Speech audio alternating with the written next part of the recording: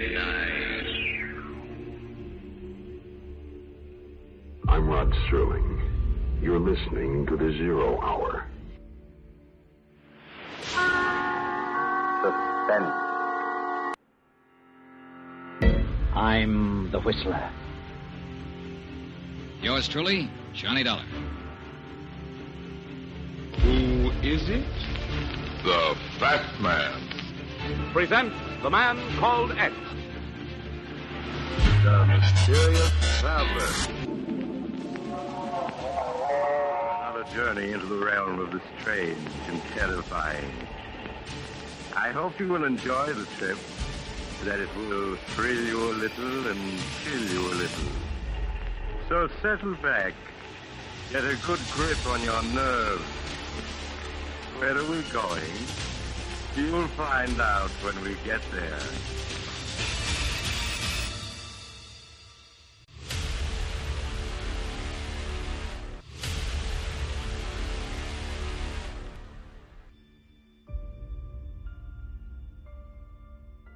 Hello everyone, and welcome to Drama and Theater, brought to you by Duane Old Time Radio. Drama and Theater features some of the best programs from the golden age of radio, including Escape, The Fat Man, Suspense, The Whistler, Zero Hour, Yours Truly, Johnny Dollar, and many, many more. Before we start today's drama, if you enjoy what I'm doing, let me ask you to subscribe to my channel. Subscribing is 100% free, and you will receive notifications on new posts. Lastly, if you have a moment, write a short 1 or 2 sentence review or give a rating on your preferred podcast service. A positive review or rating would help me out a lot. And now, on to the drama. And thank you for your support, as always. Hope you enjoy. This week we have The Whistler with their episode titled Shrunken Head Curse. This episode aired June 13th, 1942. Wait a minute. Have you heard the Whistler?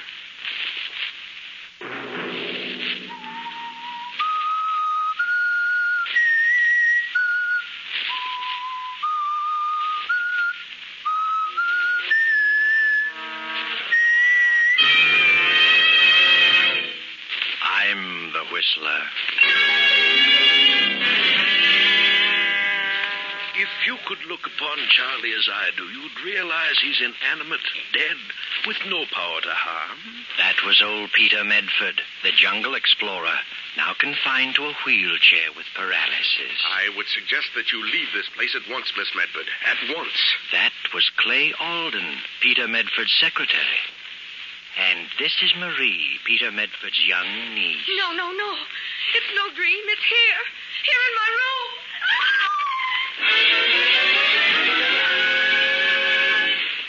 Saturday night, and CBS presents another in the new mystery series, The Whistler.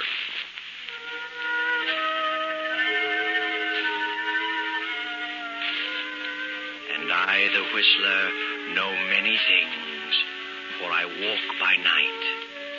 I know many strange tales, many secrets hidden in the hearts of men and women who've stepped into the shadows. I know the nameless terrors of which they dare not speak. And so I tell you tonight the strange mystery of the Shrunken Head.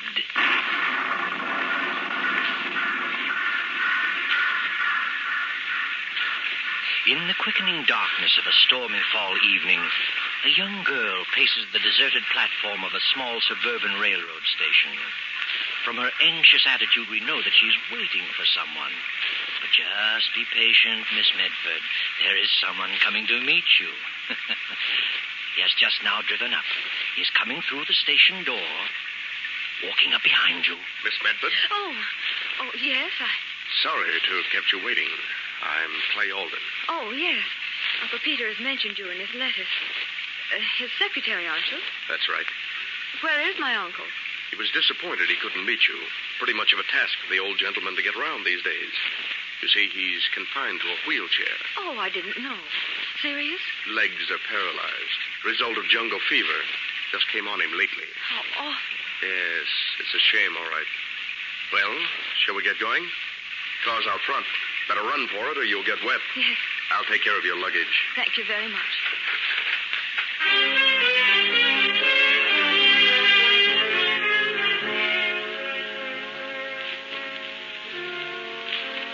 Rather a disappointing reception, Marie Medford, wouldn't you think?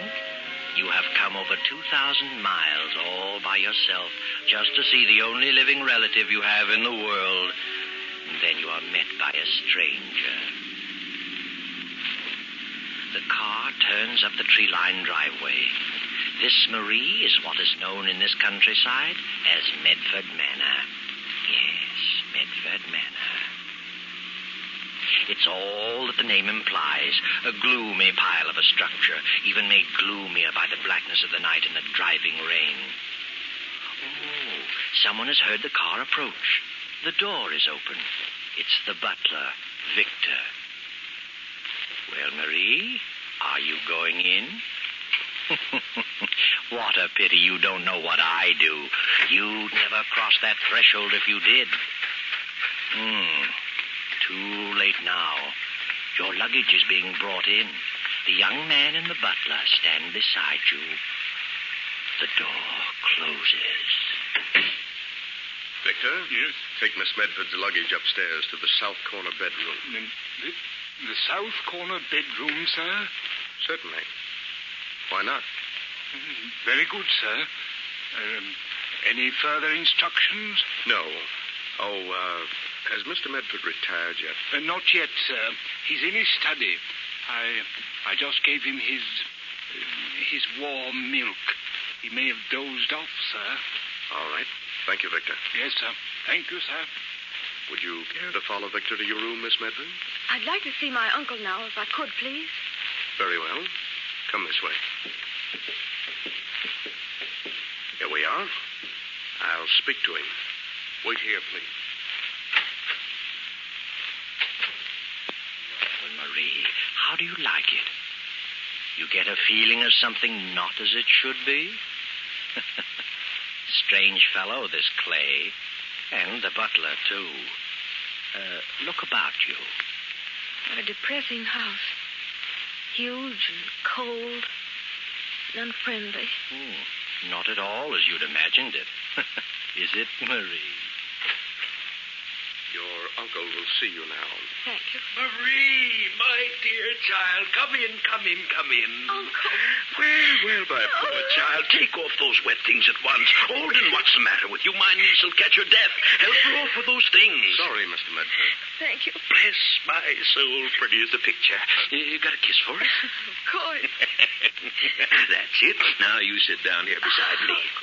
I'm sorry I couldn't meet you, my dear, but I'm afraid the ravages of old age and malaria have finally caught up with me. My one comfort is this wheelchair.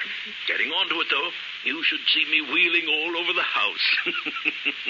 The only thing that baffles me is the stairs. My life is now confined to the first floor only. Oh, pretty bad trip, wasn't it? Seemed endless.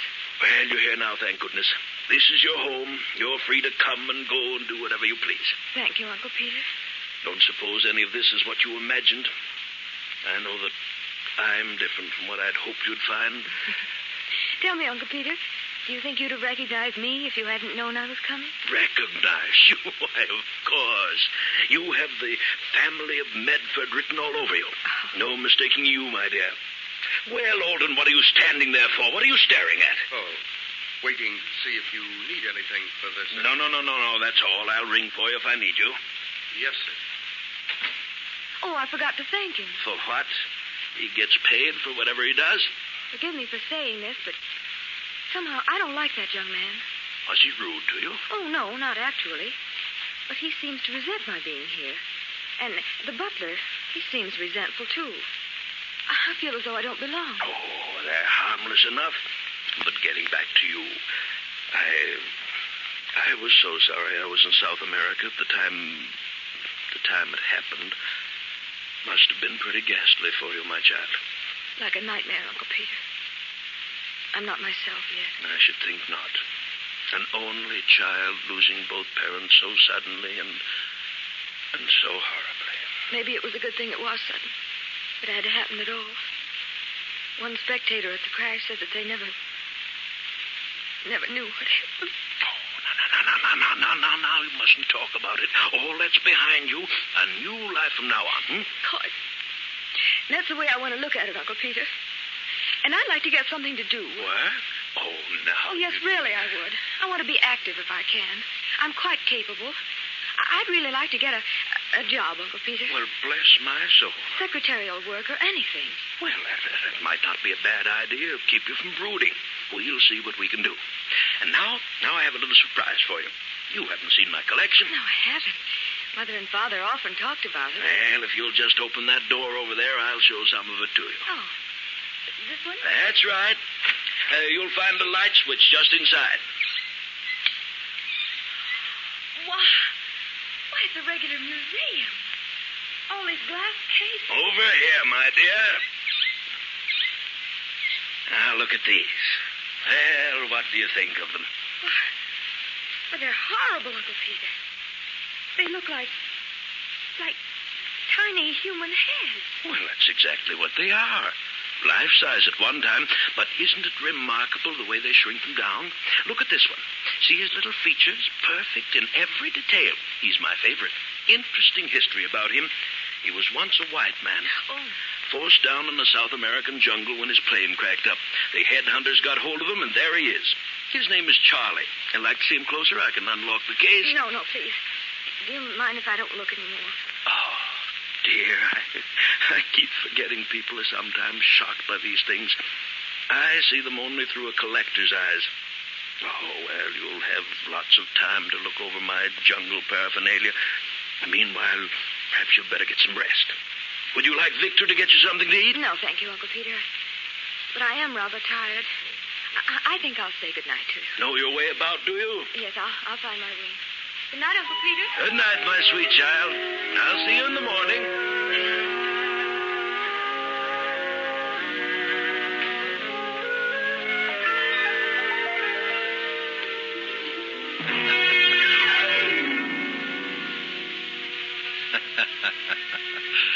Poor Marie. Know something? You're going to have dreams tonight. Unpleasant ones, too.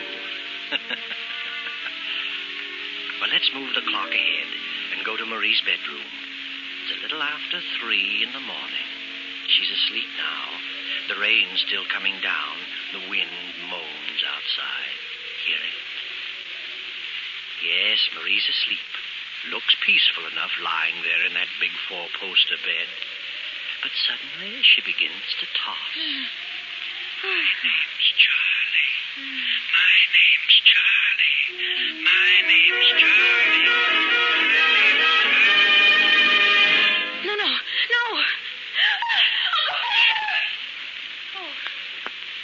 Oh, how foolish. Only a dream. But it seems so real. I'm sure I heard it whisper. My name's Charlie. Only the wind. Oh, I wish I hadn't seen that dreadful thing. Miss Medford, are you all right? Who there? Clay Olden. Oh, yes, Mr. Alden. I just had a bad dream, that's all. I'm quite all right, thank you. Well, if you need anything, just ring. Yes, I will. Sorry I disturbed you. Not at all. Oh, I must get some sleep. Stop dreaming.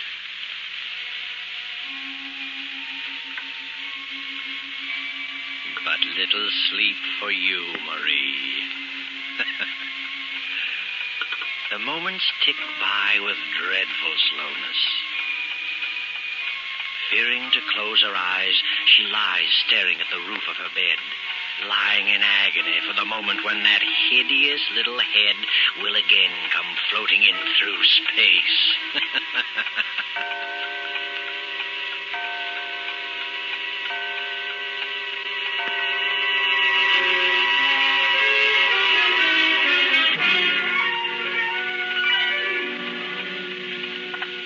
It is morning now. A dreary fog still hovers depressingly over the old house, a cold clamminess which only adds to Marie's sensation of uneasiness. In the dismal morning room, Victor is serving breakfast to Clay Alden and Marie. Shame you didn't rest well last night, Miss Medford. It's just the newness of everything. I'll get used to it, Victor. I hope you will, miss. Of course you will. Oh, and Mr. Alden, don't mention anything to my uncle about that silly dream I had last night. Oh, of course not. Did you have a bad night, miss? Yes. The daytime makes such a difference in things. Even you seem different, Mr. Alden. For the better, I trust. Oh, sorry. That wasn't very complimentary. Oh, here comes Uncle. Well, good morning, you two. Good morning, Mr. Medford. Morning, Uncle Peter. You look quite fit this morning, sir. Feeling splendidly. Had the best night's sleep in I don't know how long. And how are you feeling, my child? Quite well, thank you, Uncle. Oh, you remember our conversation of last evening? I mean about you wanting to do something? Yes? I think I've got it for you. Friend of mine named Phineas Drake. Collects books. Just purchased the library complete. Wants someone to catalog it for him. Small pay, but not too difficult. Well, how does it sound? Oh, it sounds wonderful. It's just what I want. Splendid. I'll call him again after breakfast. Can you imagine such an ambitious young girl, Alden? Wants to work, and she's only worth a cool $1 million. Oh, not yet, I'm not, Uncle Peter. Well, whenever you become of age, or whatever it said in your father's will. I thought you knew what it said. I won't inherit my cool $1 million until I'm married. What was that, Miss Medford? You see, right away you put notions into his head. She said she won't come into her inheritance until she marries. Why her father made that strange provision, I shall never know. But, Marie, you stay your distance from this young man. Oh, Uncle Peter, you're making him embarrassed. Can't an old man have his little joke? Anyway, with all the eligible young men you'll meet, poor Alden won't stand a chance. Oh, Peter, please. All right. Victor, where are my eggs?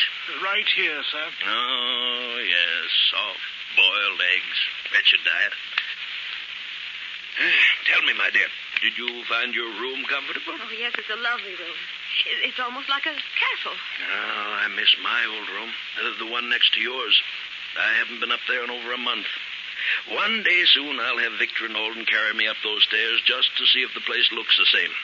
Victor, serve my niece some more coffee. Yes, of course, sir.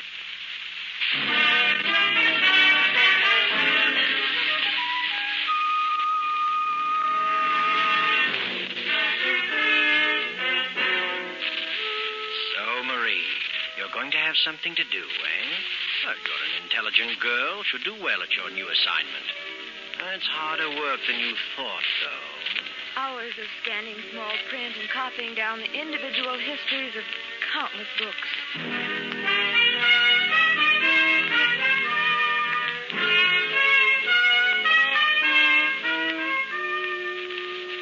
All goes well for several weeks, and then early one afternoon, you return home, Marie, to find your uncle as usual in his study.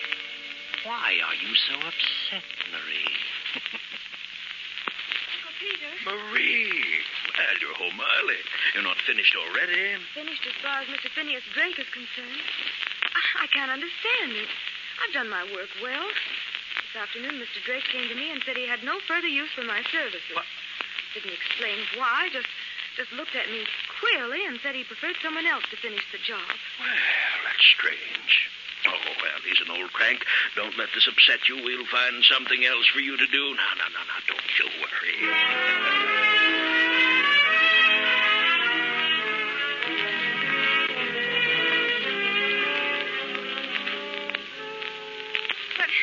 But what's wrong with my work, Mr. Palando? Surely it's been satisfactory. Well, you see, because of the peculiar nature of my profession, I must have someone more experienced. I'm sorry, Miss Medford.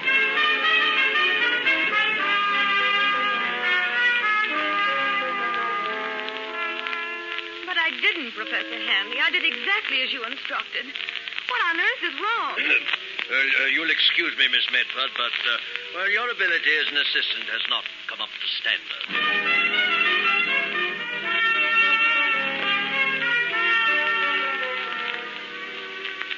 Listen, Dr. Humphrey. I've studied botany, and I've checked this manuscript most carefully.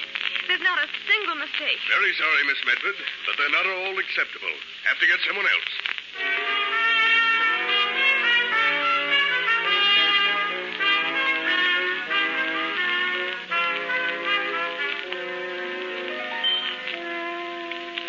Why, I just can't understand it, Uncle Peter.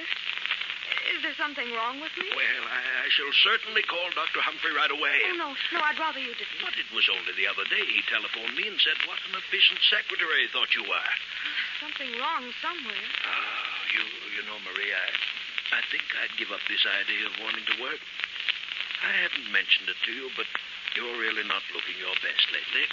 Well, to tell the truth, Uncle, I haven't been sleeping well. I have the most frightening nightmares. In fact, it's the same dream every night. Well, that's odd.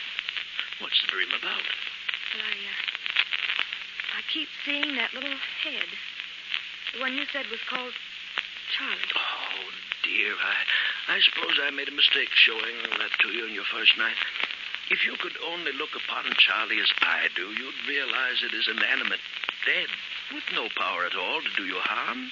You build up a phobia about that head. Now, the thing to do is to destroy that fear by facing it. You come along with me, my dear.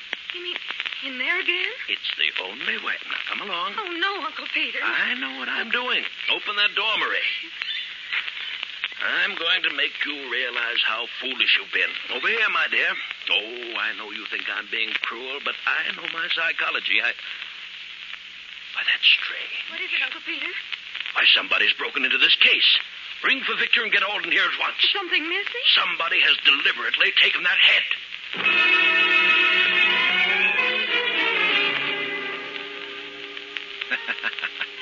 So Charlie is missing, eh? Wonder who could have broken the lock and lifted the little head from its black velvet pad. I wonder. But now, several nights have passed. Still, the head called Charlie has not reappeared. Marie has just taken a sedative her Uncle Peter gave her and is now lying on her bed, tossing fretfully, praying for sleep. Sleep, Marie. Tonight? Oh, dear heaven. No dreams tonight. Let me get some sleep. My name's Charlie. No. My name's Charlie. No. My name's Charlie. No. Yes, Marie. Open your eyes and look at me. No. You're holding me in your hands, Marie.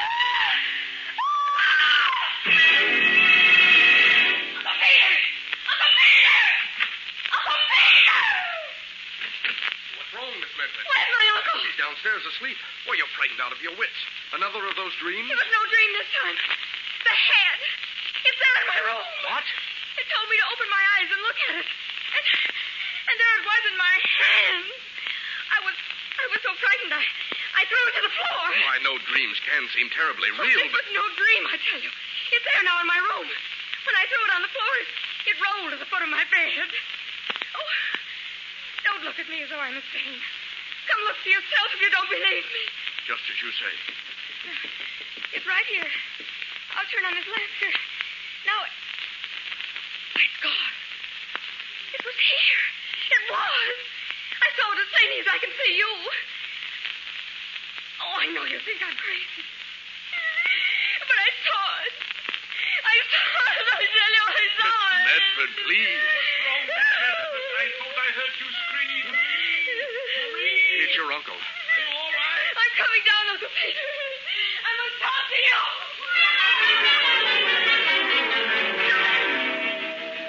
Now, you must get hold of yourself, my dear. Oh, you won't think I'm crazy. But I really did see it. I touched it. And it was nestled like an orange in my hand. I woke up and threw it on the floor. And when Mr. Alden and I came back to the room, it was gone. Oh, you don't believe I actually saw it. Do you? Now, compose yourself. I want to ask you some questions. First of all, in this dream, do you hear a voice of any kind? Yes. A voice that whispers, "My name's Charlie," over and over. But tonight it said something different. Now, you needn't go on, my dear. I had hoped and prayed with all my heart that this wouldn't happen to you. But I'm afraid it has. What are you trying to tell me, Uncle Pete? You've heard me go on about the fine old Medford stock. Well, it so happens our branch isn't so fine. There's been something wrong with us.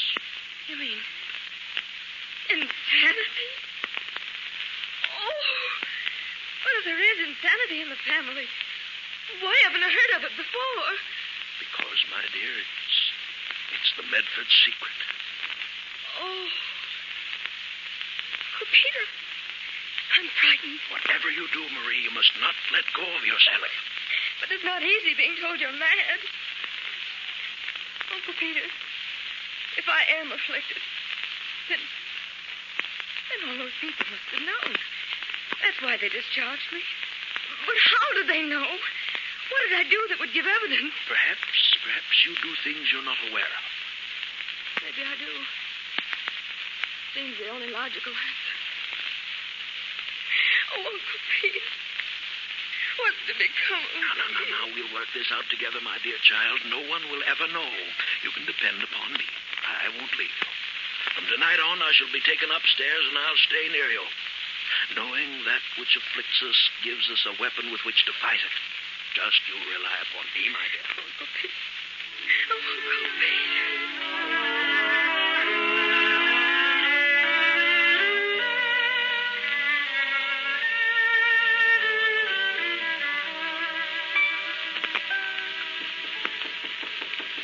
Yes, who is it? Lay Olden. I must see you for a moment. Very well. Better not close it. I'll have to talk quietly. Something wrong? Terribly wrong. The old gentleman's asleep in the next room.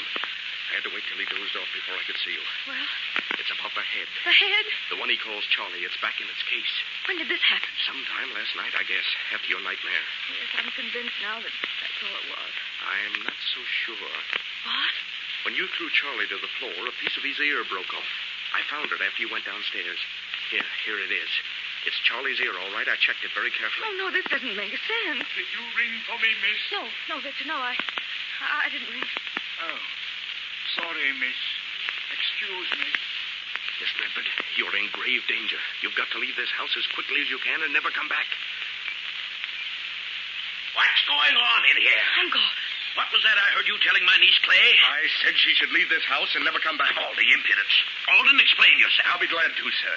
I think Miss Medford is in danger of losing her sanity as well as her life. What is all this poppycock? Are you trying to frighten my niece? Lord knows she's been through enough. She's been through too much. If she weren't made of pretty stout stuff, she'd have been a gibbering idiot by this time. Alden, you're packing your things and leaving at once. Leaving? I'm afraid you're wrong, sir. I'm not leaving. Not yet. Maybe you're leaving. Now, Mr. Alden, what's the meaning of this? I'm sorry to break it to you this way, but I'm definitely convinced your uncle is a diabolical fiend. I can take so much and no more. Look here, Alden. If you know what's good for you, you'll leave here at once. At once, do you hear? You're pretty anxious to get rid of me, but it's too late. Miss Medford, you remember your father's will. You'd come into your money only if you married. Well, if you didn't marry, Uncle Peter would get the money. And if he could prove you were insane, you'd never be able to marry. You see how it all works out? Well, how dare you, Mr. Listen Alden? to that maniac. Listen to me, Miss Medford. Your uncle, your loving uncle, was the one who telephoned your employers and told them you were crazy. Phineas Drake and all the others told me so today. I don't believe it. Lies. Why, your uncle even told me you were crazy. I know what's happened. He himself smashed the lock and took the head from its case and planted it last night in your room. If you'll stand on a chair and look above your bed as I did this afternoon, you'll see a small radio loudspeaker. It's hooked up to a microphone in the backstairs hallway. The voice you heard was your Uncle Peter. I don't believe you. Last night, after you came out in the hallway, your Uncle Peter grabbed up the head, stepped out onto that balcony, and climbed down the vines to his study. Why, he's as mad as a March hare. How could I possibly be a party to such a monstrous plot? Why, I can't even walk. Look at this ear, a piece of Charlie's ear. I found it in Marie's room. That proves she wasn't dreaming, and it fits perfectly. I've tried it. Why, you... Give me that ear. Give it to me! Uncle Peter, you're walking. Give it to me! Look at him, Marie, standing unaided. Does that prove anything to you? Uncle Peter. Oh, then it's true. All right, it's true. I can walk. But you are insane, Marie. Insane. You'll never marry anyone, Marie. I'll see to that. Victor, grab him. Don't move, Mr. Medford. Easy now. Don't believe what Alden says. You're crazy, Marie. There's no escaping it. You'll have those dreams, and Charlie will visit you every night. You'll hear him saying, "My name's Charlie. My name's Charlie. My name's Charlie." Got him, sir. I think think you're the one who's crazy, Medford. Maybe that could be proved. Take your hands off me. Take it easy now, Mr. Medford. Take it easy. There's nothing wrong with me. You know it. Is the car ready, Victor? Yes, it's ready. Come in, gentlemen. These are the officers. Then you'd better take him away. Yes, sir. Please come quietly, Mr. Medford. I'm not crazy. I'm not. Hello. You're lying on me. Lying. Lying. You hear? You're lying. I'm terribly sorry about this, Marie. Terribly sorry. But it's all for the best. How can it be for the best? But think what this means. He's my father's brother, and if he's insane, then it means that I might be too. Remsen, the parents. No, don't worry, Marie. Don't worry. You're safe. You're perfectly normal, I know. No? Yes. You see, he wasn't your real uncle. He was your father's foster brother. I found proof. So you see, you've nothing in the world to fear. How do you know that? Someday, Marie, I'll tell you all about it. Tomorrow, maybe. Why don't you tell her now, Clay? Tell her why you were working as Peter Medford's secretary. Because your father was Peter's partner, his partner. That your father was ruined in business by Peter and killed himself in disgrace. That you suspected him of having cheated your father. That you came to find the evidence and discovered in time Peter's diabolical plan to prevent Marie from ever marrying. Better tell her, Clay. I would.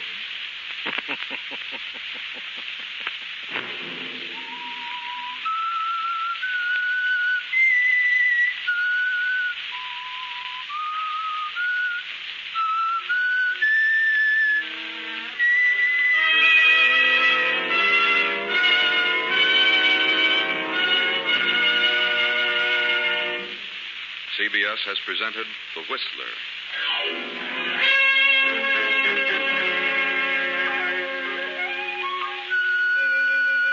Original music for this production was composed and conducted by Wilbur Hatch.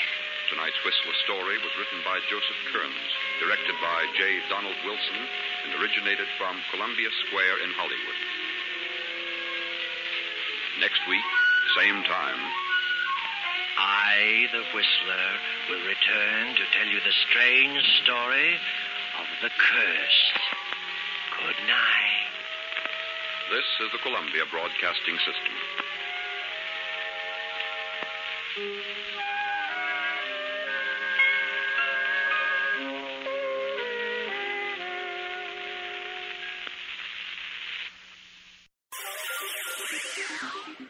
Thank you for listening to and showing your support for my podcast.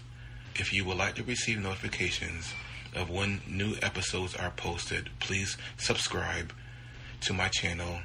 Subscriptions are 100% free, and they really help me get an idea of how I'm doing.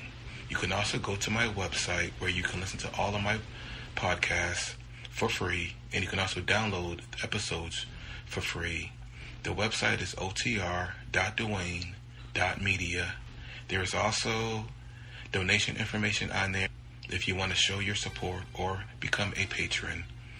You can email me at info@otr.duane.media.